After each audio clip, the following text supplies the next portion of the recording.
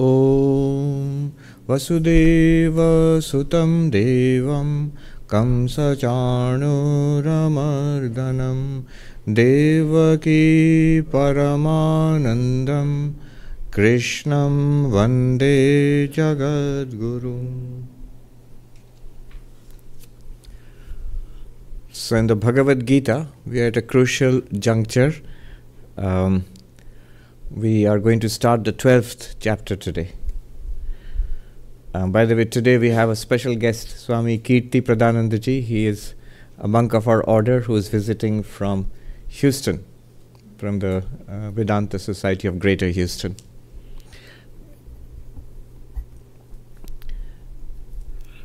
Twelfth chapter, Bhakti Yoga. It's one of the most well-known chapters, one of the most beloved chapters of the Bhagavad Gita. Bhakti Yoga means the yoga of love, the yoga of devotion. It's also short, 20 verses. So often people want to chant it. There are those who, they memorize it. If nothing else, one chapter they want to memorize, it would often be Bhakti Yoga. I remember the monastery where I joined the order, where I became a monk. So the Swami in charge would encourage us to memorize the Bhagavad Gita, and we would be allotted different chapters and would be asked to memorize one verse every day, not more, not less. And for many of the novices, he would recommend that they start with the 12th chapter, with this chapter. Not for me though. For some reason he advised me to start with the 6th chapter, which is the chapter on meditation. But he selected different chapters for different people. If you have an empty chair near you, raise your hand, because so there are lots of empty chairs. Yeah.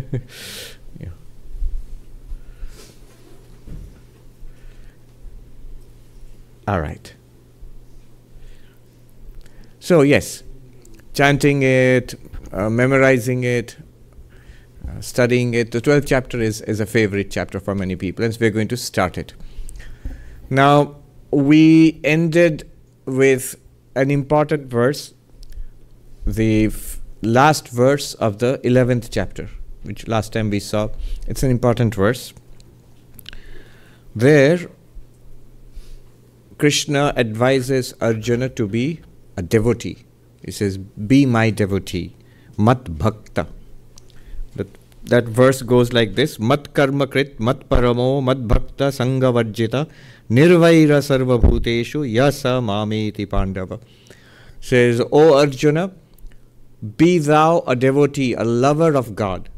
And then he surrounds it with 4 things to be done. If you want to love God, 4 things to be done, to be kept track of. One, he says, mat karma krit, work for God. So the work that you do something for God to begin with, and then do everything for God.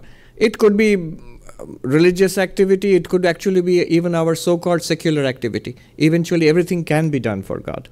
So that's one. Whom are you working for? Don't tell your boss, because your boss thinks that you're working for him. But internally you should know that I'm working for God. I'm working for God. And then he says, mat paramo, keep God as your highest goal. Keep God as your goal, first of all. And keep God as your highest goal, the greatest goal, the whole point of our existence. Why am I alive? Why am I living? It is in the hope of God realization. This is the great project, the great adventure of human life, of my life. I've often said, you don't have to say it to anybody else, but own it up to yourself that God realization is my goal. So that's one meaning of mat parama, keeping me, God, as your highest goal.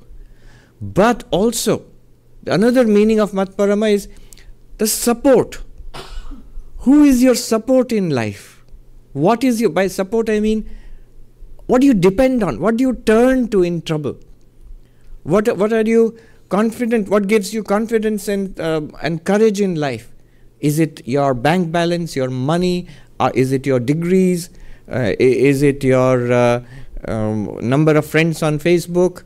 What is it that gives you confidence in life? What is it that you know you can fall back upon it?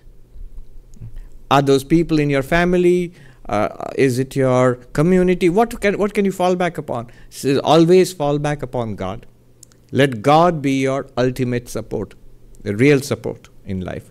And whenever you are in trouble, whenever you are troubled, in need, turn instinctively, automatically, with all confidence to God.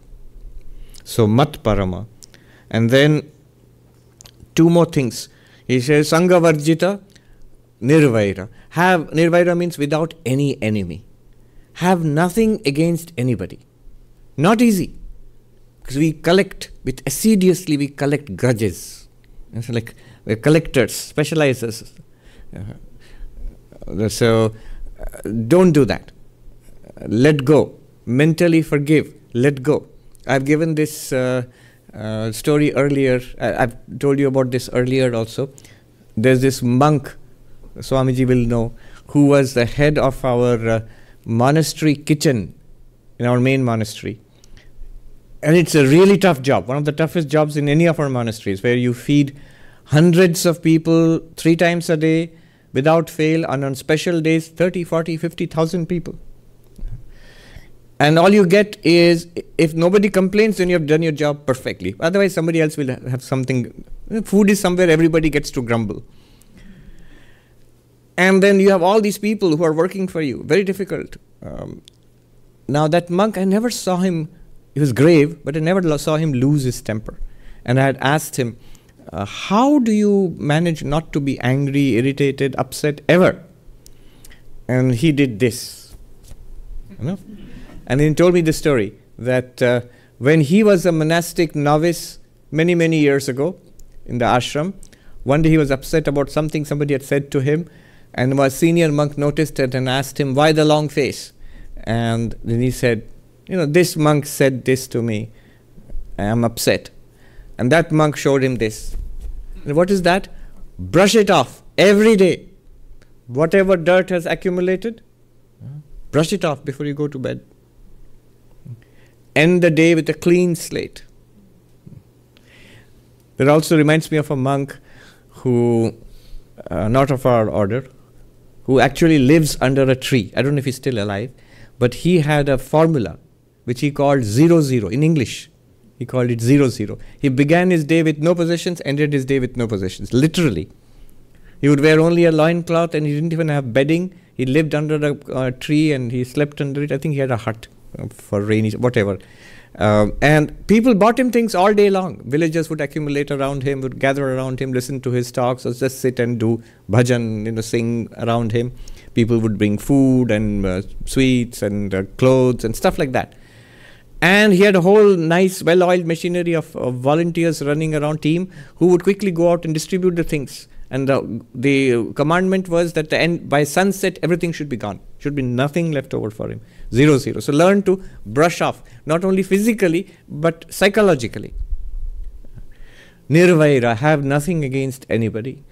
I also quoted last time from the Bible, where the Lord says, if you have got something, if you're coming to offer something to me and you have got something against your brother, you hold something against your brother, then leave your offering there, go and settle it with your brother. Then come back and offer, because otherwise I will not take. So, have no enemy, at least in your heart. You may be stern with people. If you aren't, you'll get into trouble. So you have to be stern with people, but in your heart have no hatred for anybody at all. At the same time, sangavarjita, no attachment to anybody also. So these are difficult things, but he says these are the things which are necessary for you to truly love God. To truly love God, on one side, work for me alone. All that you do in life, let that effort be something in your heart, you know it's a worship of God, it's taking me towards God, Godward. Second, consider me your highest goal, your purpose in life, your meaning in life, your love in life. And also consider me your support in life. Because actually this is the truth. God is the only support that we have in life. We just don't know it. And then on the other hand, no enmity towards anybody, no anger, no issues, no grudges, and also no attachments, no stickiness with a person, with a place, with a thing. Your only stickiness is with God. You stick to God, not with the person or the place or the thing or the job or anything like that. All right. What will happen if you are a devotee of God like this? Samameti Pandava. He says, oh Pandava, oh Arjuna, such a one will attain to me, will come to me. We saw last time what attainment means, if you remember. Drashtum, Gyatum, what was it said? Tattvena praveshtum cha. You will be able to mystically have mystical experience of God. You will be able to realize I am one with God. You will be able to attain to God, become one with Him. Or if you are a devotee, live in the presence of God in heaven, in Vaikuntha or Kailash or whatever, heaven. So this you will attain to God. Now this is the seed of the 12th chapter. The 12th chapter is the chapter on bhakti, and the last and final chapter, the culmination of the central section of the Bhagavad Gita. If you remember the architecture of the Bhagavad Gita, one way of looking at the Bhagavad Gita, it's 18 chapters divided into 3 sections of 6 chapters each, and all of it culminating in the Mahavakya, that thou art, tat-tvāmasi, you are that. So one way of looking at it is that the first 6 chapters are talking about who are you? Ourselves, our reality. Chapter 1 to 6. Chapter 7 to 12 is talking about what is that? That means God. And chapters 13 to 18 are going to teach us about the identity.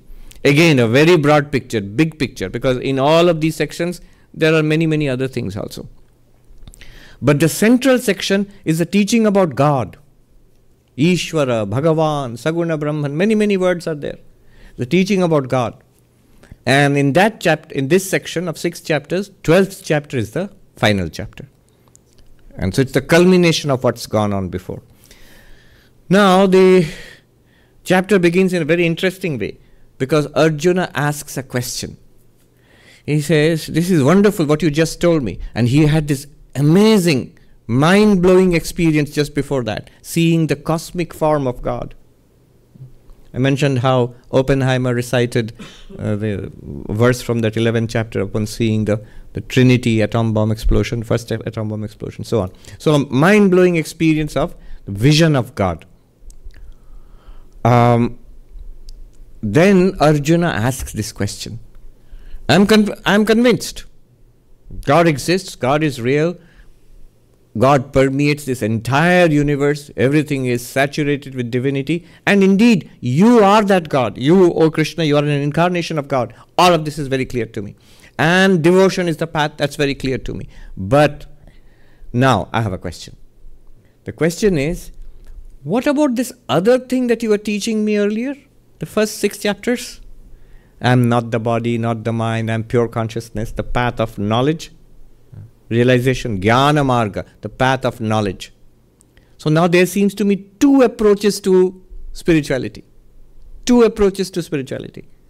One approach is the self-inquiry approach, which you taught me in the first 6 chapters. I am not the body, I am not the mind, I am the witness consciousness.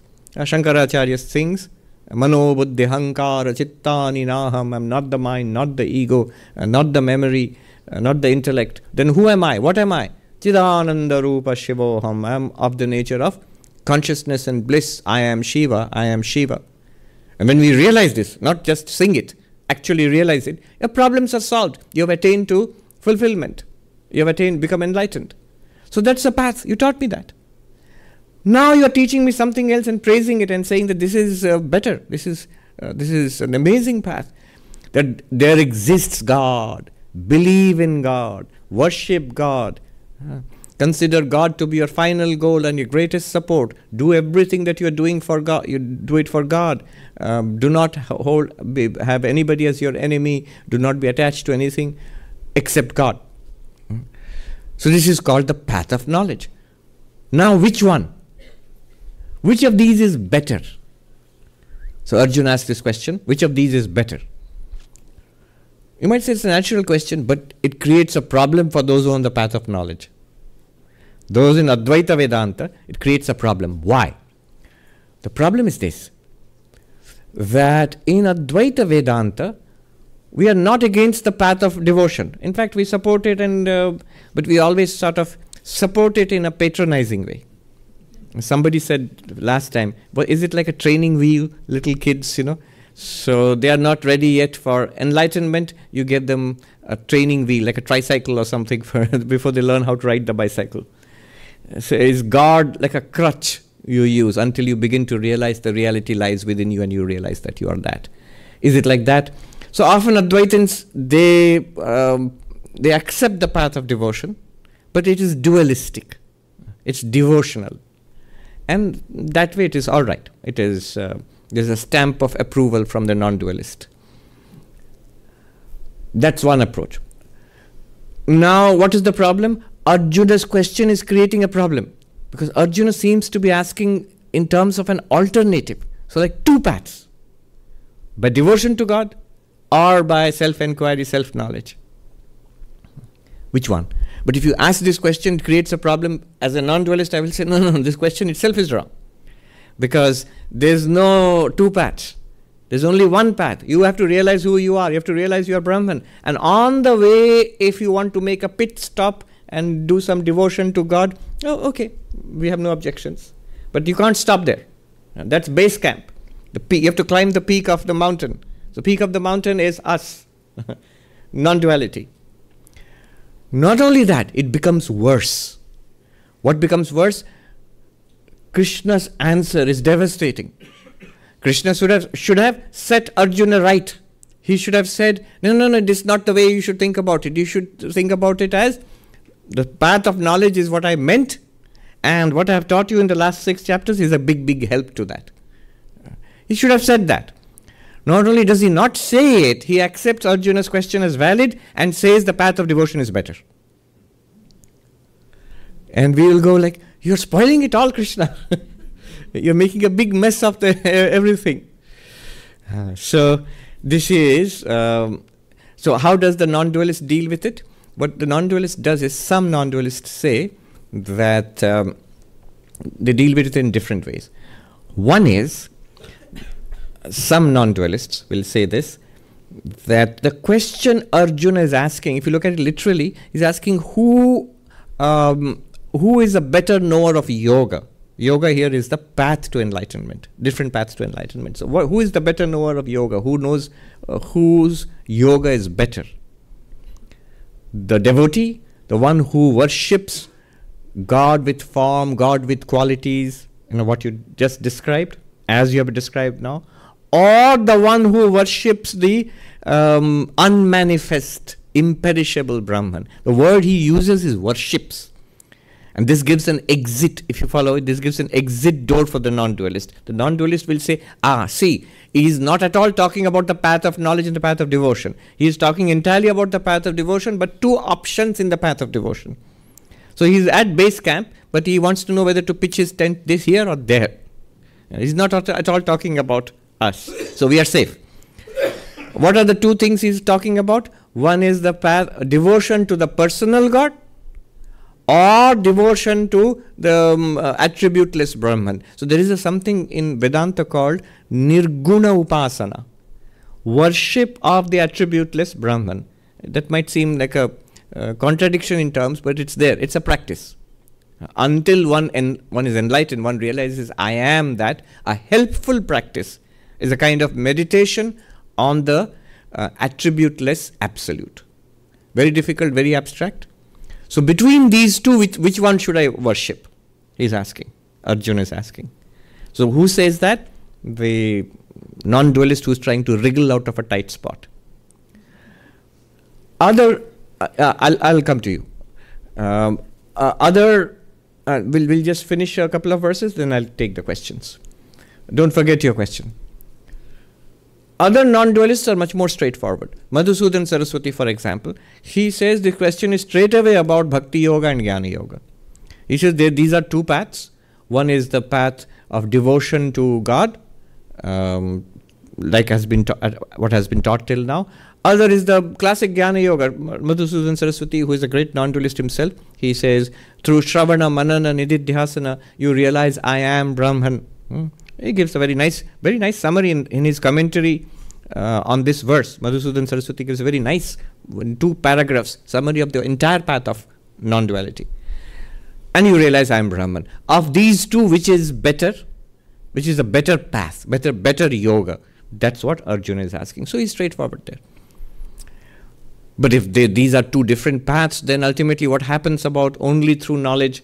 That's also possible. The only through knowledge dictum is also protected, because one can always say, and we do say, non-dualists will say, you can have entire devotion to God, and ultimately by the grace of God, you will get that non-dual knowledge. All a non-dualist insists on is, by non-dual knowledge, by realization that I am Brahman, by that knowledge you will be free. That's all the non-dualist insists on. And that knowledge you will get by the grace of God. Why cannot God give you that knowledge? In fact, Sri Ramakrishna at one point he says, Ved Vedante kiyache ma amay dekhi diyechen. My mother has shown me whatever there is in the Vedas and Vedanta. So by the grace of God. In fact, in all the traditional monasteries, Shankarite monasteries, you will find a worship of the Divine Mother. In Sringeri, you will find the worship of Sharada. By the grace of the Divine Mother, we get that very non-dual knowledge which we want. That also you get by the grace of the Divine Mother, by the grace of God. The Avadhuta Gita starts with Ishvara Anugraha Deva Pumsam Advaita Vasana. Even the desire for non-dual realization, it comes as a special grace of God. So there is no contradiction. You can fully say that this is, Arjuna is asking a valid question, path of love or path of knowledge. Which one is better? And we on the path of knowledge, we are not afraid of this question. Even when Krishna will say path of love is better, we'll say yes, path of love is much easier. And by the end of that path of love, you will get the knowledge anyway. That's all we want. We insist on that. Sri Ramakrishna had a mystic vision in Kashi or Benares, the spiritual holy city of the Hindus. So one belief we have is that if you die in that city, you will get moksha, liberation in this very life, if you die in that city. What about spirituality, meditation, devotion, knowledge, Vedanta classes? No. If you have done it well and good, if you have not done anything at all, but you just happen to die there, you will still be liberated. Why? Because that's the grace of Shiva, Vishwanath Shiva. Liberation is in the hands of God, not really up to your or our efforts. So, and that it's very strongly believed across India, across all sections of Hindus. So many actually go there to die. Many actually go there to die. They want to go stay there and so that they pass away. Not so easy also, because it requires the grace of God, grace of Shiva. If it's not there, I know of a monk of our order, someone I loved and revered as a little kid. He actually went and settled down there for the last years of his life. I'm going to Benares, I shall go and die there. But he didn't die. So he lived for 5 years, 10 years, 15 years. When he was pretty comfortable, he thought there's a minor surgical thing he had to get performed in Lucknow. So he went there. This is perfectly all right. He was not sick at all. And he died there. Now, how does one get liberated? One might ask the question. A non-dualist will say, unless you are enlightened, you don't get liberated. Now, Sri Ramakrishna had an extraordinary vision. He saw that in Manikarnika Ghat, when the bodies of the dead are being cremated, he saw, in his vision, he saw the Divine Mother, Annapurna, who's Annapurna in Kashi. She is cutting, in his words, Bhavabandhan Chedan Kurchin. She is cutting the bonds of the world. This worldliness, she is cutting it away. That means ignorance, she is cutting it away. And he said he saw Baba Vishwanath, that is Shiva, a vision that near that departing soul, Shiva is coming and imparting Tarak Brahma Mantra.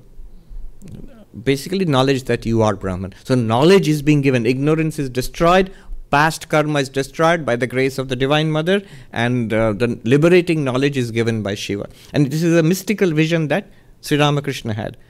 That makes the non-dualist very happy. Yes.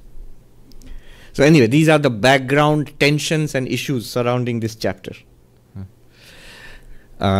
The devotee, of course, Vaishnava Vedanta, they are all very happy. Good, see, you non-dualists.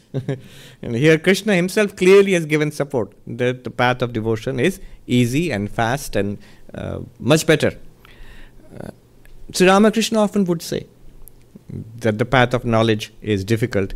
Kolite Naradiya Bhakti. The bhakti as taught by Narada. Narada Bhakti Sutras is there. In Kali Yuga, that is the best. I mean, the best in the sense it is most suited to most people. All right. This is all background. Now let us go into it. First verse, where Arjuna will ask the question.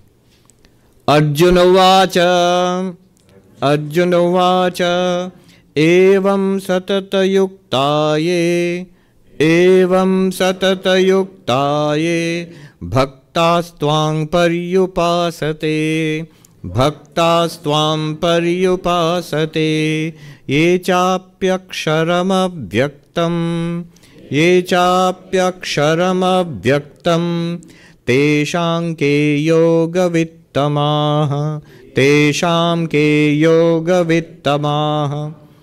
Arjuna said, between these devotees who worship you, being thus ever devoted, and those who worship the imperishable, unmanifest, who are better versed in yoga? Ke yoga-vittamāḥ. Vit means to know. Tama means better. Yoga. Though, who knows yoga better? Between whom? Between these two. One is those who worship you, love you, who are devoted to you. Or those who worship in the sense their hearts are set on the imperishable, unmanifest Brahman. In other words, path of devotion, path of knowledge. If you want to put it that way. Which is better? Which is a better way? So Arjuna says, we'll take a closer look at the verse. Evam, in this way. In which way? In the way in the last 6 chapters. From chapter 7, 8, 9, 10 and 11. Culminating in the amazing experience in 11. As you have taught me. And in the culminating in the final verse of the 11th chapter. Devotion in this way. Evam. Those who are constantly devoted to you. This is the sign of real devotion. Satata-yuktā. Satata-yuktā means constantly centered. Yukta is a very interesting word. Centered, connected, poised. Or as we would say, you're tuned in. Or America will say you're clued in. Not even clued, much more than clued in. You're actually constantly centered, poised, connected. Yukta. From that yoga also has come. Yukta. Satata, continuously, without a break. So, those who are continuously connected. See, devoted to God, believing in God, a kind of intellectual assent to the existence of God, many, many people give. In fact, anybody who says that I belong to a religion, especially a theistic religion, a Christian, a Muslim, a Jew, Hindu, we all say we believe in God. So that's an intellectual assent. I believe this to be true. But satata-yuktā means something else. Constantly thinking about, constantly loving, constantly being immersed. That's an entirely different ballgame.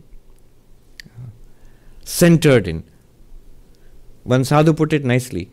Who is a bhakta? He said, कभी कभार मंदिर तो सब जाते हैं, कभी कभार भजन तो सब करते हैं. Once in a while you go to a temple or a church or a mosque. Everybody does that. Once in a while, who doesn't do it? Once in a while you listen to a devotional song. Once in a while you pray to God. Everybody does it. That does not make you a bhakta, a devotee of God. Then who is a devotee of God? The one who consistently seeks God, practices that which will get one closer to God, and consistently avoids the opposite. At least makes an effort to avoid the opposite, that which will take me away from God. What will keep my mind on God, my heart on God, what will, and carefully avoid that which will sweep me away from God. That person is a devotee. Satata-yuktā, constantly, without any gap. I am reminded of, in a different context, non-dualistic, this Punjabi sadhu, whom I used to study Ashtavakra Gita from in Gangotri. So one day, a word came in the Ashtavakra Gita, nirantara. Antara means gap. Nirantara, no gap. You're constantly in the awareness of awareness.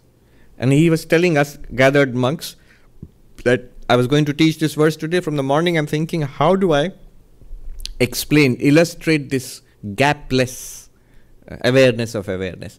And then he said, we're sitting on the bank of the Ganga in Gaurikunda near that. So the Bhagirathi, the river which has just melted from the glacier, is flowing very fast there. He says, then I suddenly look at the answer is right there in front of me. Look at the flow of the Ganga. The constant roar of the water. The constant roar of the water. That is nirantara. Without a gap, without a break. Meditate on that. Be aware of that. Then you think, what is it like to be aware of awareness? I had a very interesting personal experience that night. Little hut, no electricity, no facilities, no bed, nothing, just lie on the couple of blankets on the floor and couple of blankets above you. And no work, light food, very nice place. So you don't get much sleep also. But there isn't anything else to do. In the dead of the night, you're absolutely awake. There's nothing else to do. So I'm not saying that I'm a very great meditator. Just because there was nothing else to do, what else will you do? You sit and repeat the mantra. But that day, because of that nirantara teaching, I had this amazing experience. It didn't stop. Several hours deep into the night, I couldn't stop repeating the mantra. Whenever I sort of ceased or paused, not paused, the roar of the Ganga was in the background. And so continue like that, like that. You can't stop it. You get swept away with the mantra. Satata-yuktā, continuously centered in God, continuously poised in God. How is it possible? See, we have all heard from our childhood, think of God always, or at least we have read. But really, how is it possible? The way we understand it, that way it's not possible. The way it's normally understood is, you remember God. So if you're repeating a mantra, Om Namah Shivaya or Om Namo Bhagavate Vasudevaya, whatever the mantra is, you remember to repeat it. Or you recall God. So remembrance, repetition, recalling, in Sanskrit smriti, that one cannot do it continuously. Nobody can. The mind is not designed that way. It will flicker. It's like saying that you keep your eyes on this object. Yes, you can. But the moment, then you can't use the eyes for anything else if you keep it there. And you can't basically look around somewhere sometime. Similarly, the mind is an even more subtle instrument. So the mind will flicker. Other thoughts and feelings will come in. Even for the person who is repeating the mantra continuously. Even for the Buddhist monk who is watching the breath continuously. Mind will flicker. Technically, it's impossible to keep remembering God all day long and all night long and throughout your days. Impossible. Then what does it mean? Satata-yuktā, continuously connected to God. It means in this way. I'll give you three ways. One is through love. Suppose you love your child. If you're a parent, father or a mother, you love your child. Now, even when you are not thinking about the child, is it that you have stopped loving your child? No. The love of the child is constant, whether you are actually thinking about the child or not. No parent continuously thinks of the child. That would be craziness. But you continuously love your child. Let me illustrate this in another way. Somebody asked that how do I keep my mind continuously on God? Because I've got work to do. So there's work that requires the mind. The mind will be diverted. You're working on a computer or driving a car or something. So you have to pay attention to what you're doing. You can't pay attention to God. You can't keep your mind always on God. That's true.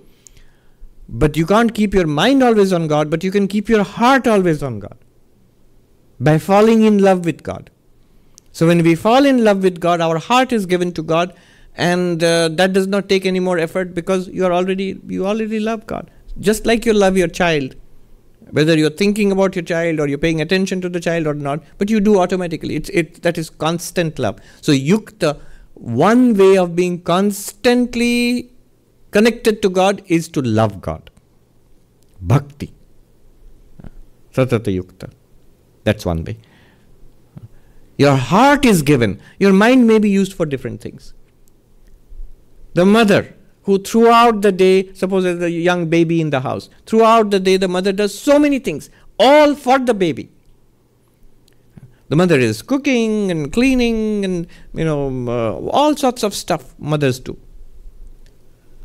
Now, all the time the mother may not be thinking directly about the child, but the heart is on the child. And that's why all of this is going on.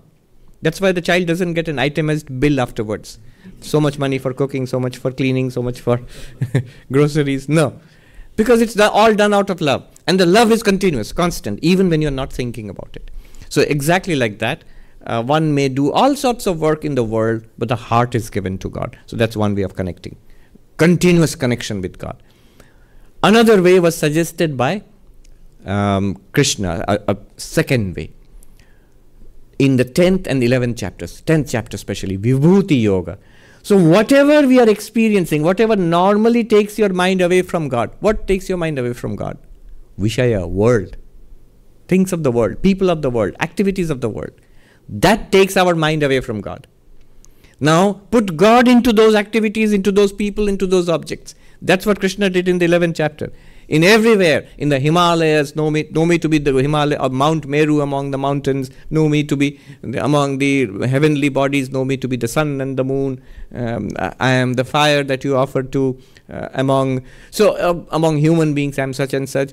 All that is glorious and great, and in fact all that is not glorious and great, whatever you come across, whatever we see, hear, smell, taste, touch, is all pervaded by one divinity.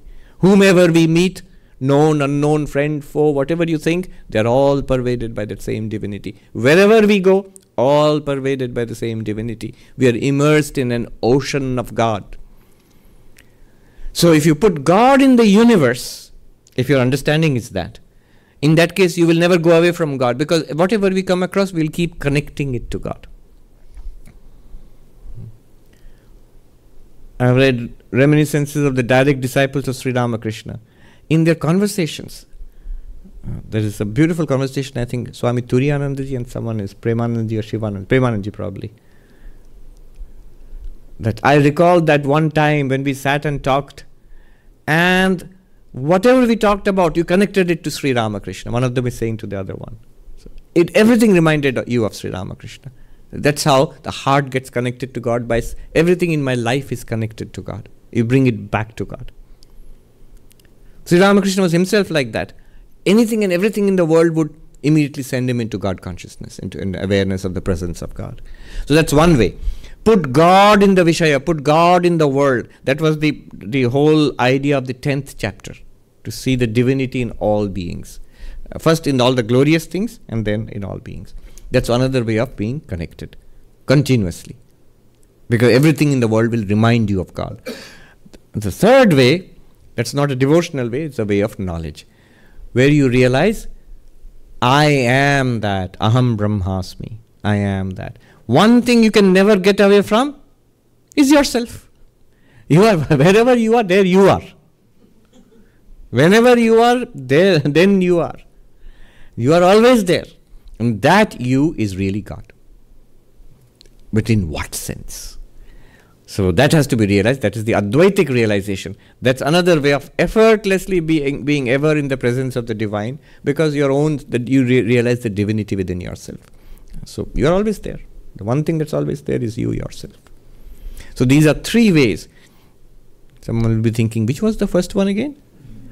The problem is, how does one continuously think about God? One is, you can't. But one can be continuously in love with God.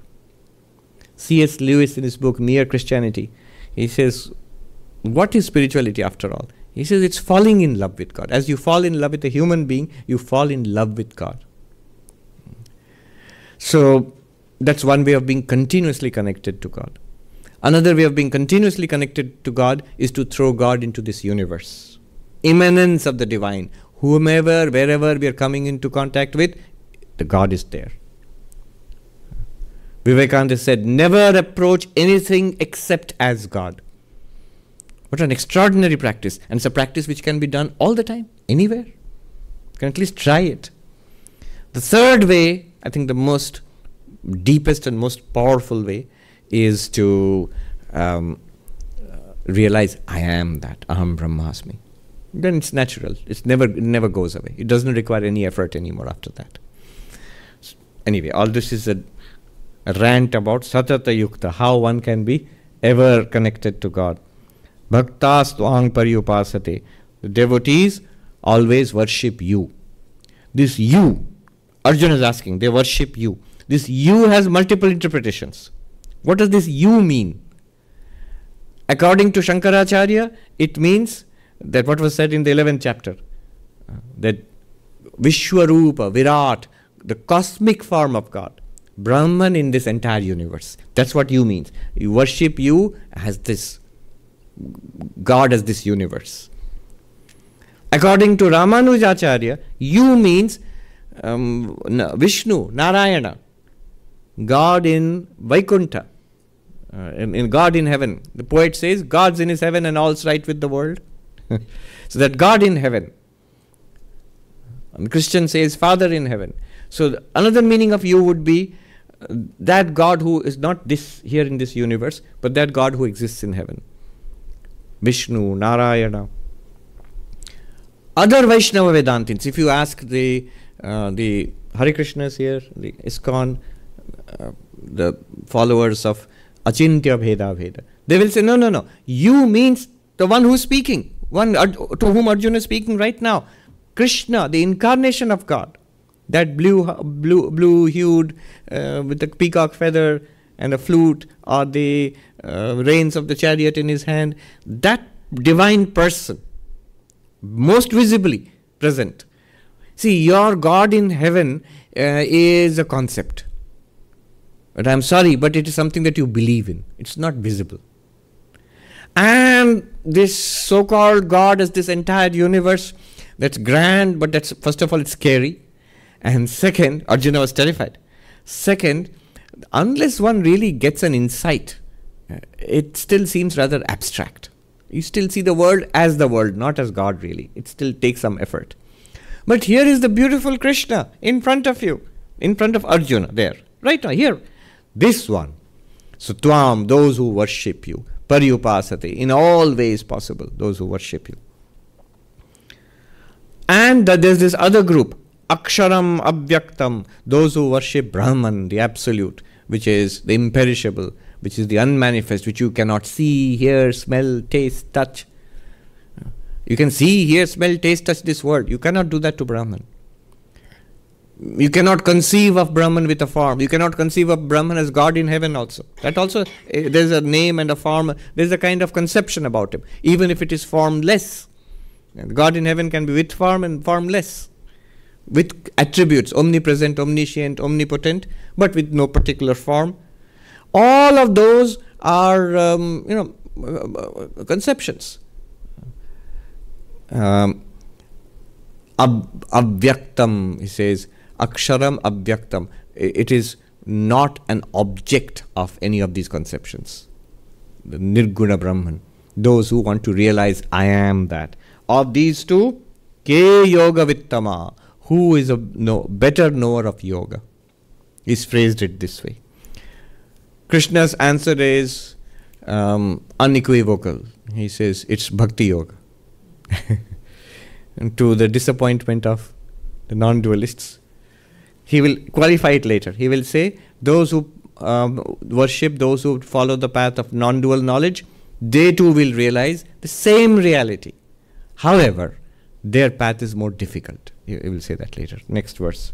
But third and fourth and fifth verses. But first, very important verse, Krishna's answer to this question. śhrī-bhagavān uvācha mayi āveśhya mano yemam nitya-yuktā upāsateye teṣhāṁ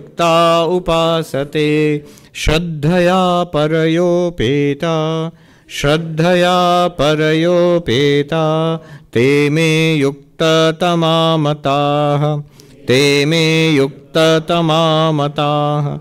The blessed Lord said, those who worship me, fixing their mind on me, ever devoted and endowed with supreme faith, them I regard as the best yogins. he says that the devotees are the best knowers of yoga, those who love God. He uses the word me matāḥ. This is my opinion. This is my advice. Now see, whenever Krishna uses that word, you should be alert.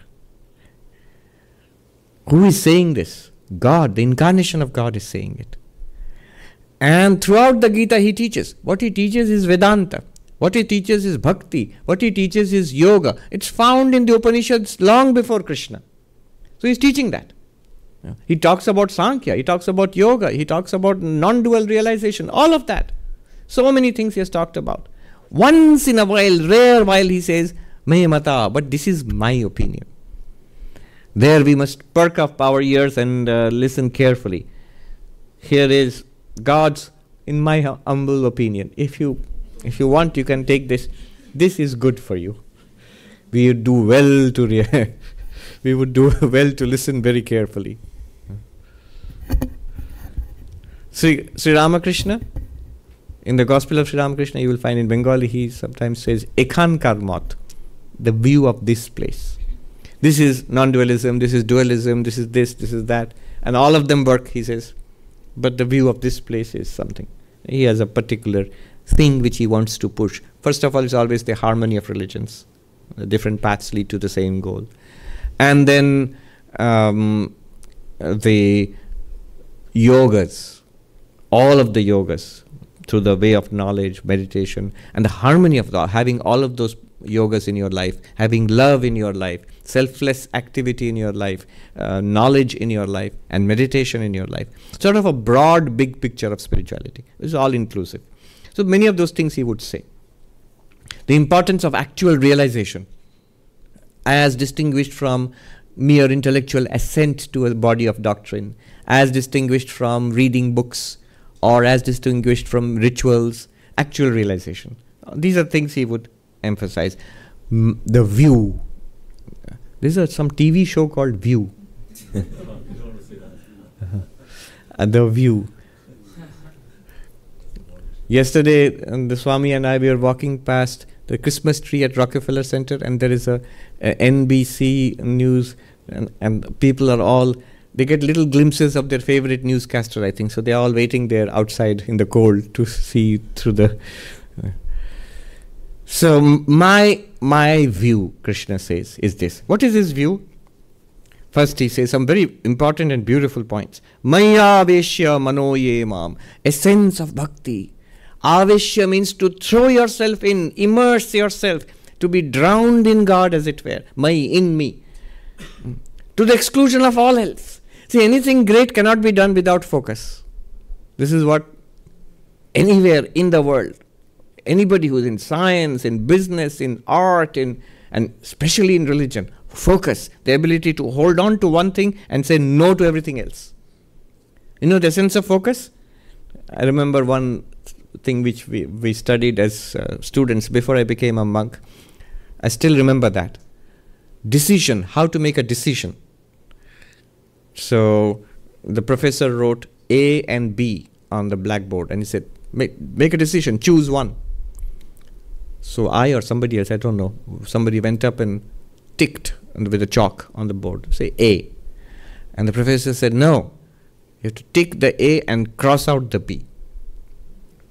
Remember, the word decision comes from scissor, caesare, like caesarean operation, to cut. To take a decision, you have to select one, that's true. But you have to cut out, deliberately, consciously cut out every other possibility. What they say, burn the bridges. There should be no retreat from what you have chosen. It's because all the options are available. I want to get up at 4 a.m. or 5 a.m. in the morning and practice yoga like the Swami told me to. I think that's a great idea. And I say, yes, I will do it. I've chosen to do it. But then I fail. Why? Because when I get up at 5 a.m., option is there, snooze button. And press the snooze button. Option is there. You can get up at 5:30, 6, 6:30, 7, 7:30. Now, until you cut out those options, then the only option really remaining is 5. Then you get up at 5. There's no other way. In the monastery, the way we achieved it was with the help of, Swami remembers, with the help of the pestilential bell, which would ring at 3:40 a.m. And some eager beavers would be up before that, and they would have already gone and meditating before. But I would try to get every last minute of sleep until the bell rang, and they would be very, kind, and they would come. If you don't get up, they'll come and ring a little more near your ears. It was a big bell. But also peer pressure, because you are with other monastic novices, all of whom are getting up. You won't feel like lazing around in bed when all of your other brother monks are going to meditate. So that works. Sri Ramakrishna, cutting out very early in the morning, and well before sunrise. Holy Mother would be there, Lakshmi Didi. Lakshmi Didi was a young girl at that time. Sri Ramakrishna instructed everyone very long before sunrise to be up and meditating. And as he would pass by their room, he would say, "Are you still sleeping? Have you come here to sleep?" And the Holy Mother would, Sharda Devi would whisper to Lakshmi Didi that, "Don't listen to him. He has no sleep at all. You should sleep a little more. You're a young person, you need your sleep. Sleep a little more." But Sri Ramakrishna would do the second thing then, that cutting off the scissor. On the way back, when he came across their room again, he would pour a bucket of Ganga water under the door so that the floor they would sleep on the floor, on the mattresses. There's no way of sleeping anymore. One story reminds me of another.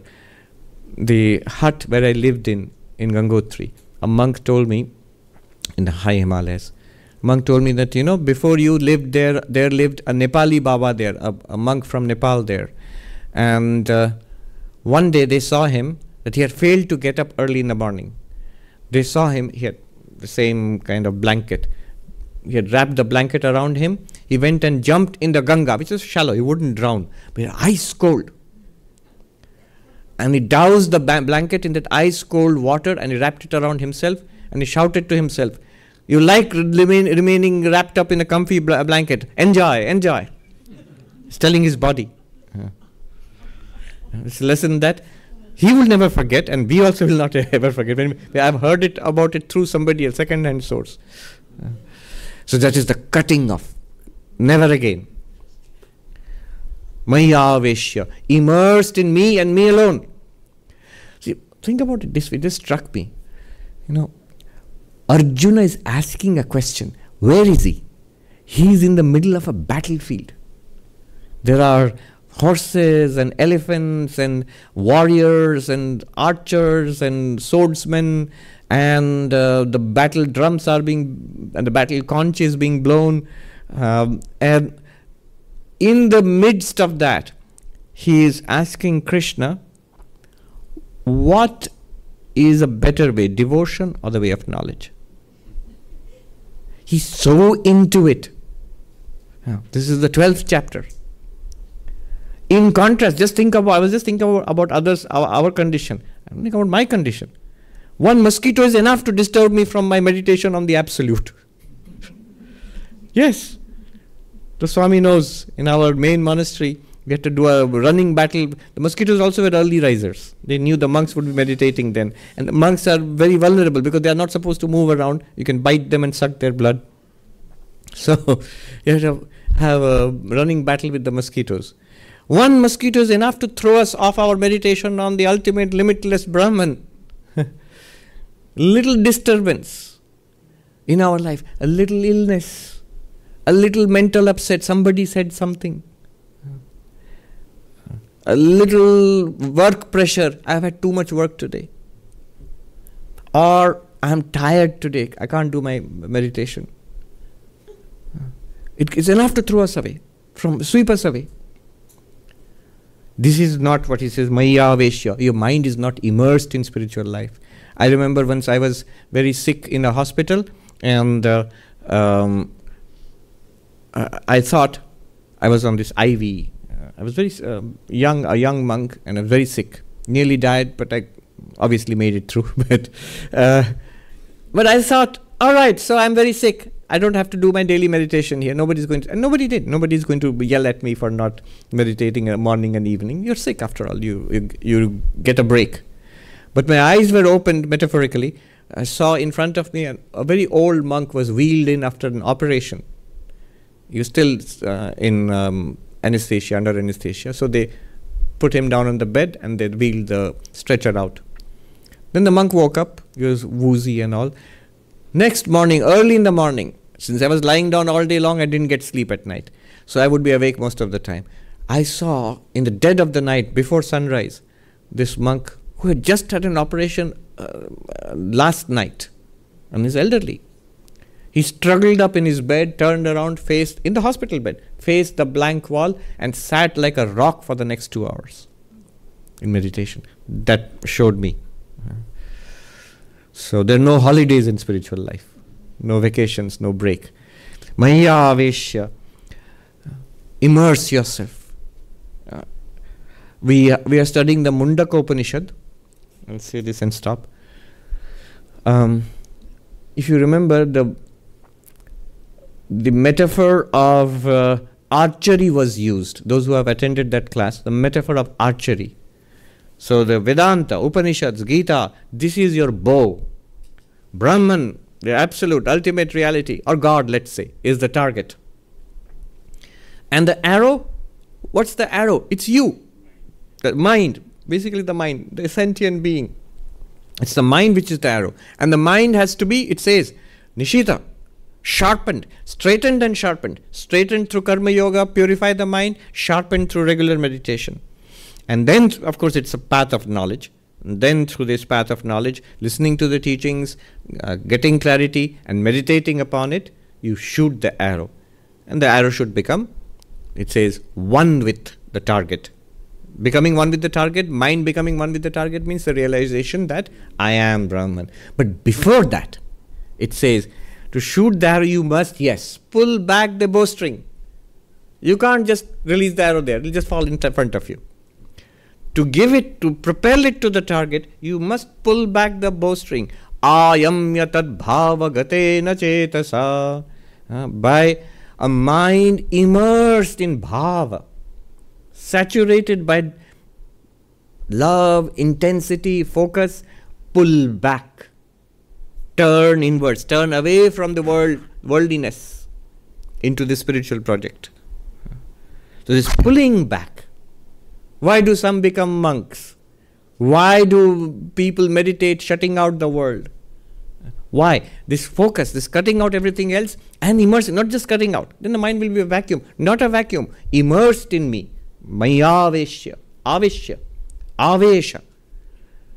In fact, another meaning in non-Sanskrit, in other Indian languages, is avyaktaṁ means being possessed of a ghost, possessed by a ghost. Just a person becomes crazy possessed by a ghost. Similarly, don't be crazy, but be crazy about God. Sri Ramakrishna, if you think about him, when he is seeking God, the vision of Kali, it's as if he's possessed, literally like being possessed by a ghost. Day and night. Vivekananda says, he struck me as being a monomaniac. God and God and God, only one thing. And Sri Ramakrishna, when this was put to him, he said, yes, he admitted it freely. Yes, I am mad. The world chooses to be mad about lust and gold. I am mad about God. So, this Maya avyaktaṁ, this is bhava gatena cetasa.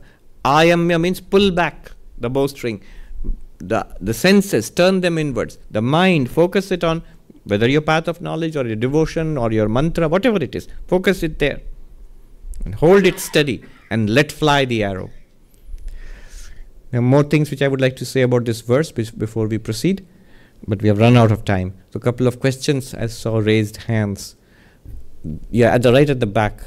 Yeah, boldly raise your hand. You're hesitantly raising your hand. If you raise your hand, then they can see you and bring the microphone to you. Tell us your name and ask the question.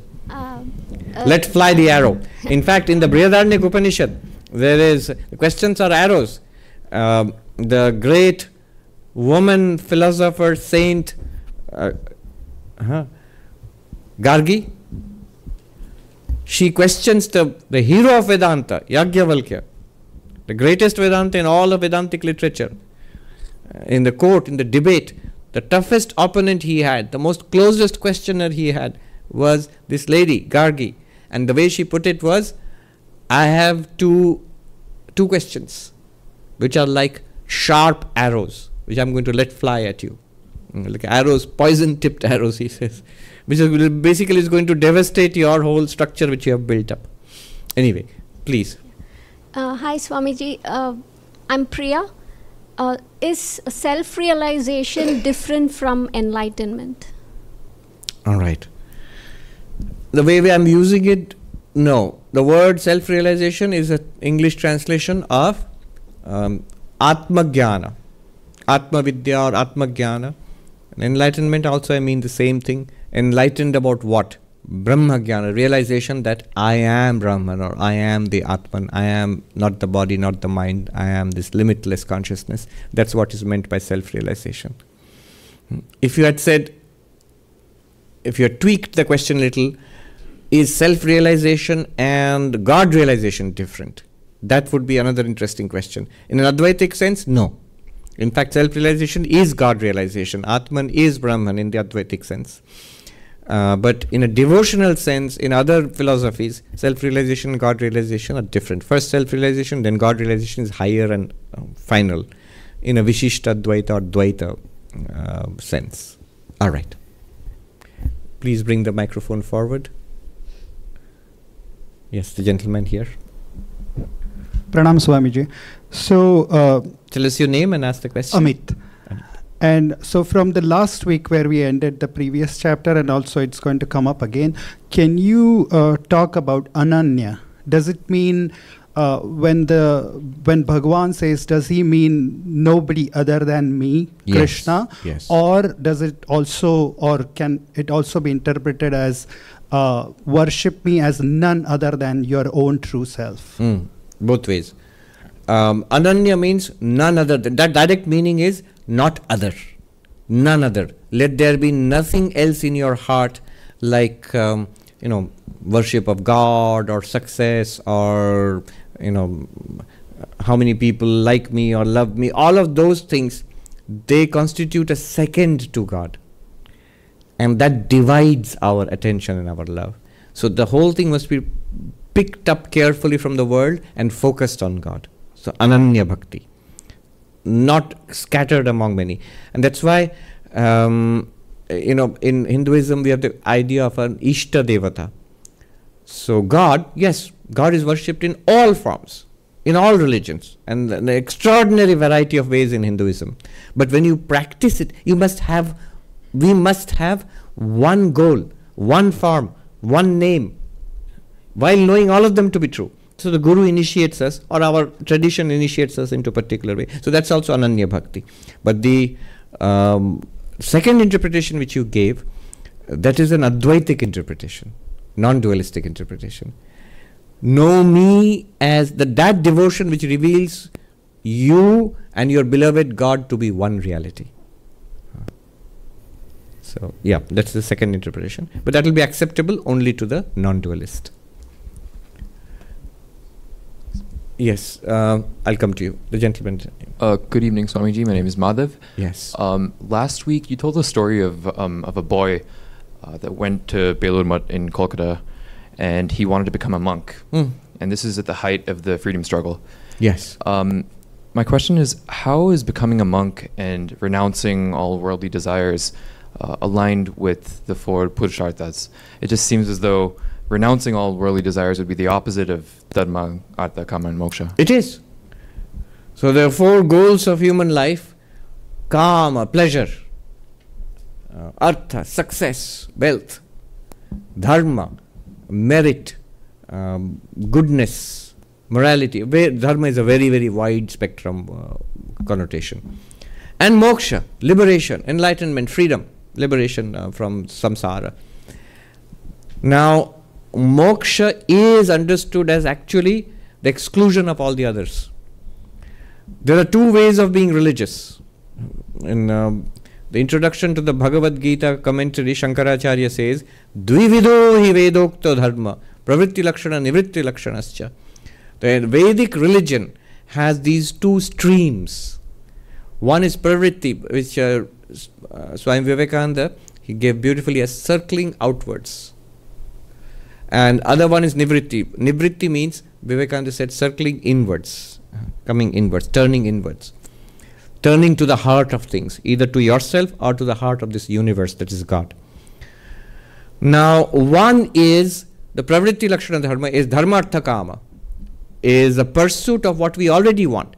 People instinctively want pleasure. People instinctively want success and wealth. Nobody has to tell people that, have fun. You don't have to go around and teach it and drill it into people. No, you don't have to. Be wealthy. And the reaction of most people is, if only. If I had more money. Everybody wants more money. So that's instinctive. Then what can religion do there? What's the role of religion? Religion doesn't have to teach you that. The understanding in the Vedas is, what does religion teach? The do's and don'ts. In Sanskrit, vidhi nisheda. They have a purpose. The things which are good for us ultimately, and which we won't do naturally, religion has to tell us to do that. That's the meaning of the vidhi, the do's in religion. All religions basically function on this principle. And the don'ts, the negative, the prohibitions, in Sanskrit, nisheda, those things which we would instinctively do, but they are harmful for us, for ourselves, for society and all that. Something has to come forward and stop it. And that's the don'ts in religion. So do's and don'ts are given by religion so that our pursuit of wealth and pleasure in this world are sustainable, are not harmful, and ultimately conducive to our spiritual evolution. So that is the idea of the pravritti marga, the way of engagement with the world. Samsara, the one will be a samsarin, going through samsara, this world, and then heaven after that, and after coming back from heaven again this world, until one evolves enough to see that this isn't working.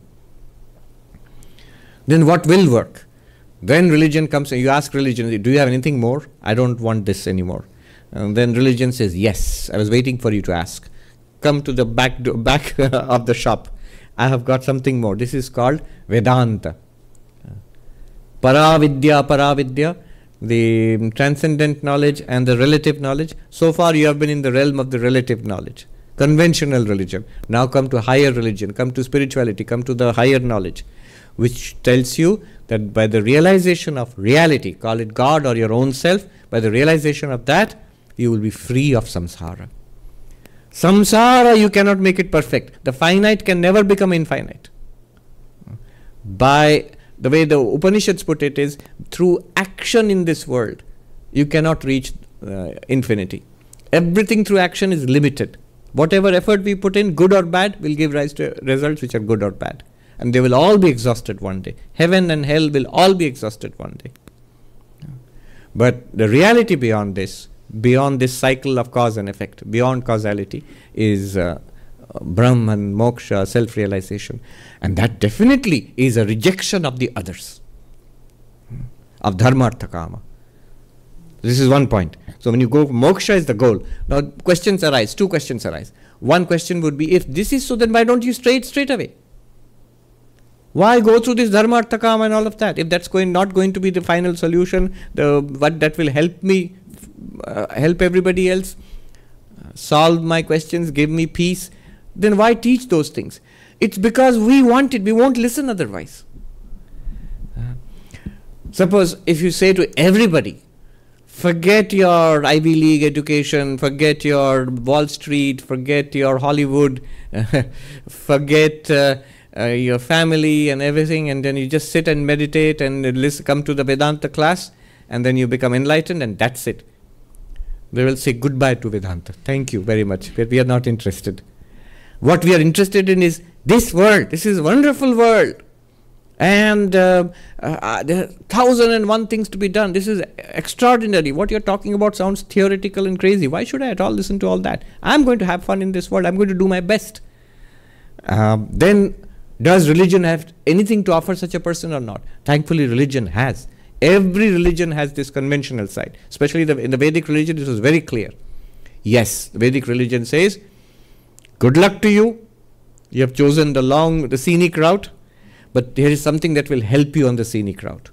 That is dharma. You go ahead and pursue pleasure. Go ahead and have fun. Go ahead and earn $1 million. But within the limits of morality, within the limits of ethics, and with a goal to evolution, to grow. So all of this, how to live a better life in this world, pursuing worldly goals, but how to evolve spiritually, that is conventional religion. And that's for the masses. Everybody can be helped by that. But when you really have this deep question, what's the point of it all? Then you come to the higher spirituality. So that's question number one. Why not teach it straight away? It has been done. People have taught it straight away. The Buddha tried it. Give everything up. Come, be a monk. But it's not suited for everybody. Ultimately, Buddhism also had to develop a vast network of doctrine and teaching for the householder, for everybody. Then the second question will be, oh, so to be spiritual, then you have to give up all connections with the world, dharma, artha, kama, you don't need. No, that's also mistaken. The same activities in the world can continue, but the goal is no longer artha and kama, pleasure and success in the world. The goal is no longer going to heaven after death. The same activity, the same battlefield Arjuna is in. Notice he didn't give up that pursuit. The actual activities can continue. But Krishna is showing him how those very activities can become, instead of being a bondage in samsara, can become a spiritual practice which will liberate you. All right, so these are the two questions. The last, I'll just take two questions here. The gentleman, you had your hand up? Yes. Yes, you can give the microphone. And then the lady in front, yes. And Thank you. Stop there. So in the first chapter, basically Arjuna doesn't want to kill his family Yes. and friends, etc. But you are saying that in the 12th chapter, he's saying don't hold anyone as your enemy. Yes. So to kill or not to kill? This is exactly the same question as that. Can you do your duty, say as a soldier, fighting a war, without hating the enemy? You can actually. If you actually talk to soldiers, are they filled with hatred against the enemy? Sometimes they might be. Often they are not. Often they are just doing a job. So yes, one can do one's duty, do it as a duty, as a spiritual practice. Another way of doing it would be with that person is my enemy. I am this guy and that guy is against me and I'm going to wipe that guy out. That was Arjuna's initial approach to it, which he gave it up. He said, I'm not going to go down that path. Then should I fight this war at all or not? And Arjuna's instinct was, I don't want to fight this war. And then Krishna makes it even worse by teaching him Vedanta. You are not the body, not the mind, you are the Atman. Arjuna thinks, good, great. I want to realize this. I want to attend Vedanta classes. I want to meditate upon it. I don't want to fight this stupid war. Then Krishna teaches him that the karma yoga, very powerful method of spiritualizing our worldly life. So the battlefield metaphor works in many, many ways. One is as a metaphor, as a symbol, but also as a reality. It's actually also meant to be that there's really a battlefield and really a person who wants to be spiritual but caught up in a battlefield. What does that person do? And Krishna's teaching is very interesting. You may not agree with it. He says, no, you have to do your duty. But you have to do it in such a way which will take you beyond worldliness. All right, the lady. Thank you. Thank you, Swamiji. My question is how Tell us your name first. My name is Kaustubhi. How does one know if the person is doing a Divine Mother's will or just pursuing egoistic gratification? Yes. We have to do our best. See, all these teachings are there. One good check is, what am I doing? Is it moral or immoral? Often the immoral thing which we do, you'll see it is always prompted by an egoistic will. Nobody goes out and kills and robs as I'm doing good to you. It's entirely out of the goodness of my heart that I'm stealing. No. There is some personal angle involved in immorality. So morality is a good check. Another checks, Vivekananda pointed out some checks. For example, does it strengthen you or does it weaken you? Strength, whatever strengthens you, accept it. Whatever weakens you, reject it as poison. Weakens means physically, morally, emotionally, spiritually. Another test Vivekananda suggested was selflessness. If it is selfish, then it's likely to be wrong. If it is selfless, it's likely to be right. These are tests you have to apply. Another one is that which unites is likely to be right. That which divides is likely to be wrong. likely to be false. These are tests of truth. Then you have to decide for yourself. The problem often is not whether it's right or wrong. Sometimes it is, but often it's not. The problem often is I know what's right, but I just don't want to do it. I know what's wrong, I just can't help it. I'm doing it.